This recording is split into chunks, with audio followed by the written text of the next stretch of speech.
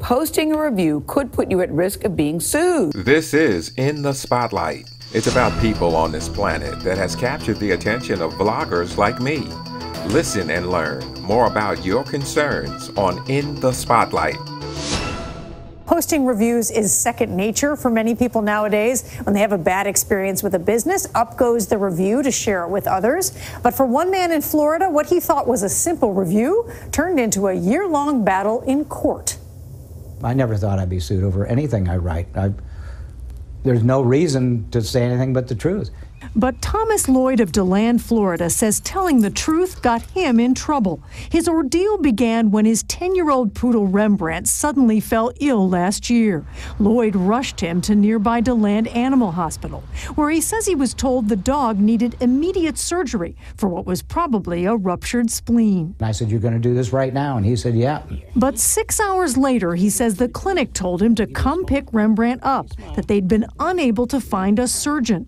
He took the dog to a second clinic, but says he was told it was too late. Rembrandt would need to be euthanized. It isn't like there's a closure. He deserved a chance, and they didn't give him a chance. If he had died on the operating table, I would have understood.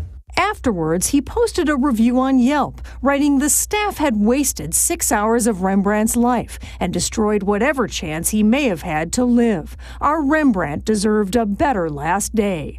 Weeks later, DeLand Animal Hospital and veterinarian Thomas McPhail sued him for defamation, alleging Lloyd's statements were false and published maliciously and recklessly. I'm finding out that isn't always cheap to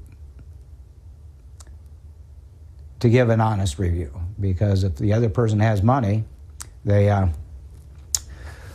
can drive you in the ground. When we spoke with him in May, Lloyd owed $26,000 in legal bills, more than his yearly Social Security income.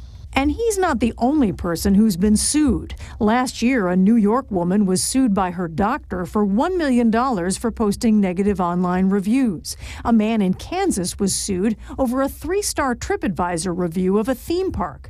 And a South Carolina woman was sued by a restaurant she claimed refused to honor a coupon. We're seeing a rise in individuals being sued for speaking out online. Evan Muscagni works for the Public Participation Project and says many lawsuits are designed simply to intimidate. They're called SLAP lawsuits, for strategic lawsuit against public participation. A SLAP filer doesn't go to court to seek justice. They are just trying to silence or harass or intimidate a critic of theirs. Some states have laws against SLAP lawsuits, but there's no federal anti-SLAP statute.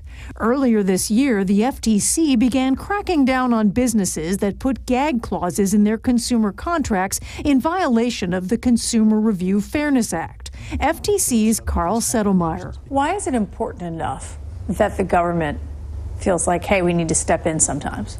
Well, the online review medium has really exploded over the past, decade or so, and people's reliance on and ability to learn from online reviews has really grown in proportion to that. People have stories to tell, and they're not able to get them out because they feel like they're, going to be threatened.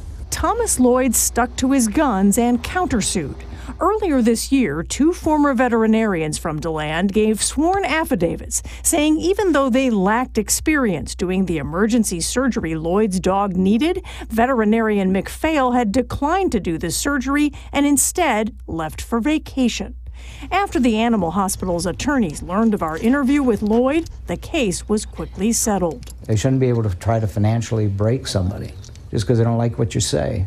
If you want to learn how to write a perfect resume, develop effective interviewing skills, and become a time management specialist, look into taking my online course, Skills to Pay the Bills. It's available right now at GetReadyProductions.com.